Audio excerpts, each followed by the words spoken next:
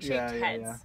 So they actually, their heads had like either a triangle, straight up triangle shaped head, very weird, or kind of more boomerang shaped. And so, what's it called again? A diplocaulus. And he's 286 million years old. One of the early amphibians from the Permian period. So like, here's his head right here. And this is one of the little horns on the side. Basically, he's facing that way. You can see amphibians and reptiles have this kind of like dimpled pattern on their skulls and in some of their other bones and stuff. So here's like the left side of his head. There's the little horn that comes out.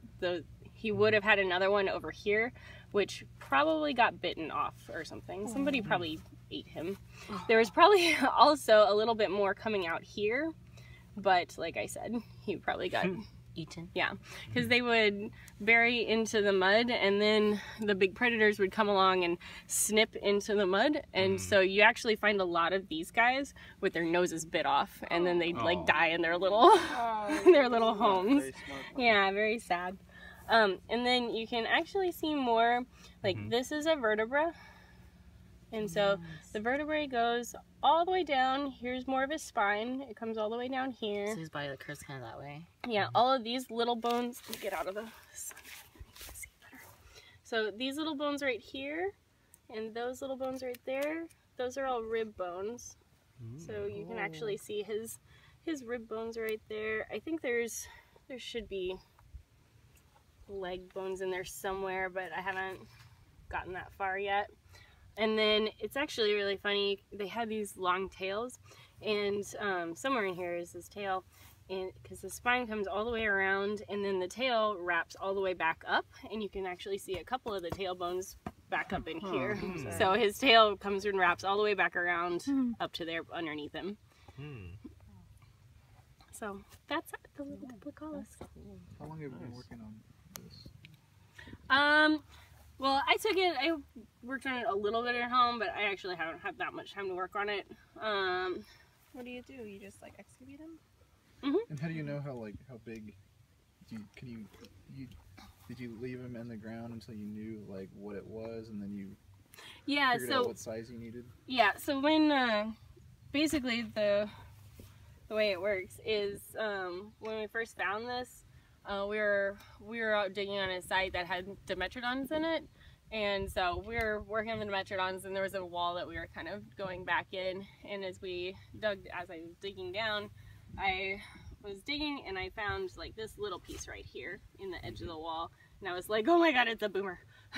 So we call them boomers for short, boomerang heads. So I knew that I had a diplocaulus right away, and so I brought the wall down a little bit, and then most of this was all done in the lab, because when you're out in the field you just don't have control over anything.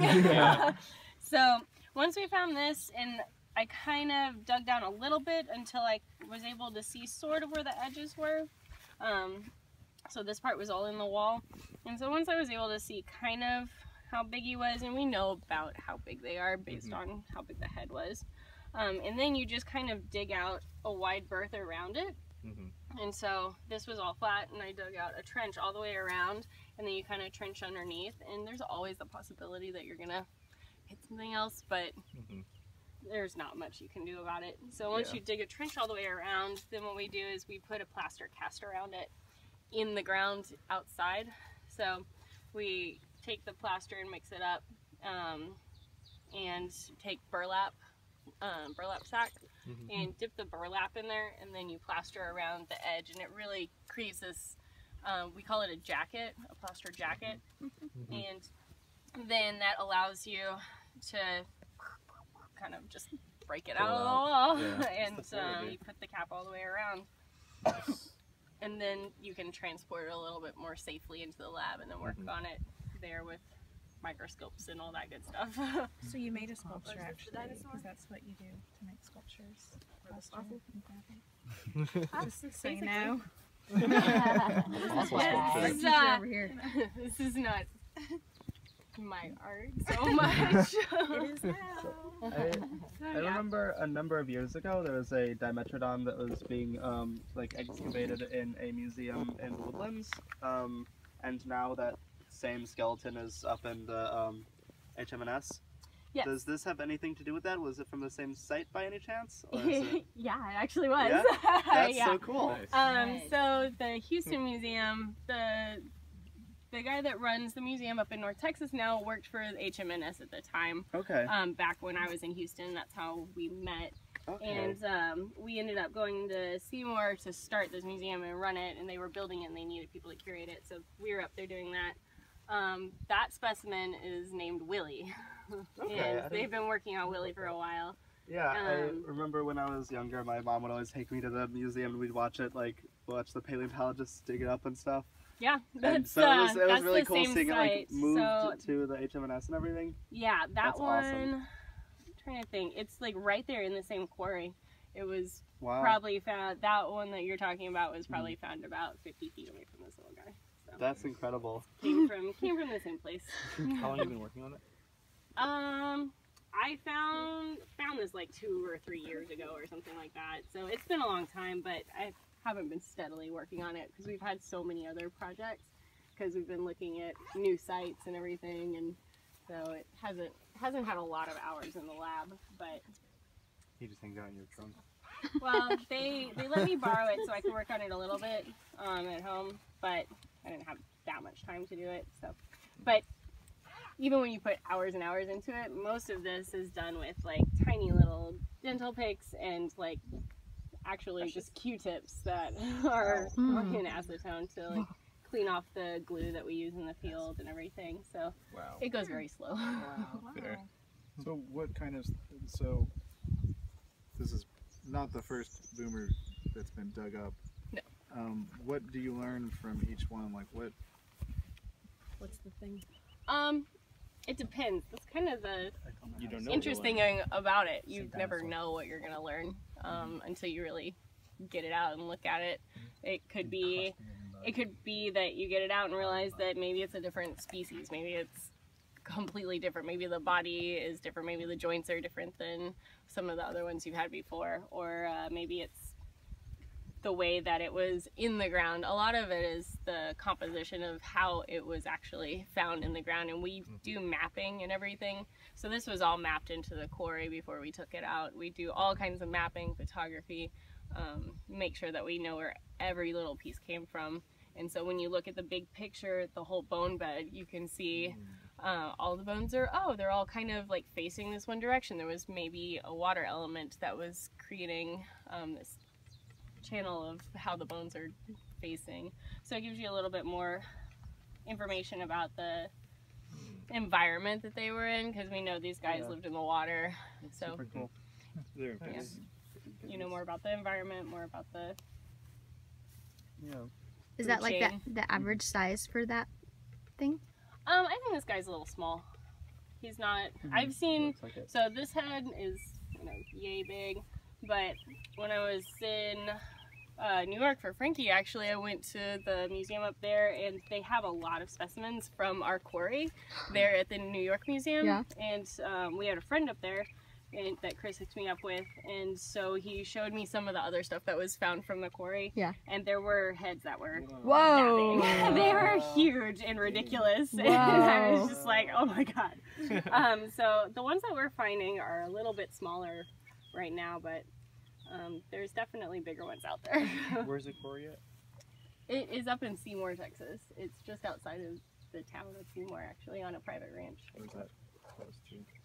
It is exactly halfway between Lubbock and Fort Worth. Makes sense. It's an So middle of hour. nowhere. Middle of nowhere. It's an hour south of Wichita Falls. So there's a museum there and you can go visit, right?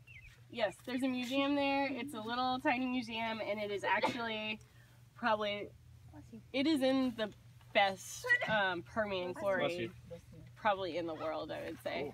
Especially we have newer land that we've been looking at. All the landowners are kind of getting on board now, so they've been letting us go out there a lot more. And we found an entire, we call it Daffy Valley. There's another big reptile that's a herbivore, and they roamed in herds, and we actually can tell that now because we found a huge site that has all kinds of ages of of the Dilophosaur out there. So there's all kinds of new stuff that we're finding, but yeah, it's just on private land out there. What do you think of the Glenrose area where they have all of those dinosaur fossils as well? That is a completely different time period. Okay. So that is very cool. I haven't been there since I was a kid, actually.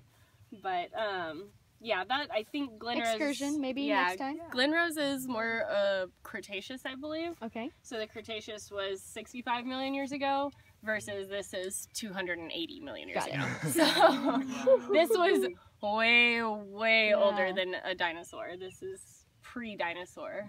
Do you specialize in a certain period, or do you guys just kind of? Well, now I specialize in the Permian because that's what I have most of my experience in at this point. Okay. I definitely know the Permian better than anything else. Yeah. If they're not dinosaurs, what are they called? Just amphibians? It depends on who you ask. I'm asking. For yeah. for different kinds of animals will have different names. Like this one is just an early amphibian, basically is all we would call it. For the Dilophosaur and the Dimetrodon, the one I talked about earlier with the big fin on it, those we call pelycosaurs. Because of the way that their chest is shaped, they have this very specific clavicle, or this inner clavicle, that is a breastplate that looks kind of like a gourd or like a cup of some sort. It kind of looks like that. And it goes right down in the front, and that kind of gives it its name, Pelycosaur there. But yeah, so nothing really sticks quite as old as dinosaur for some reason.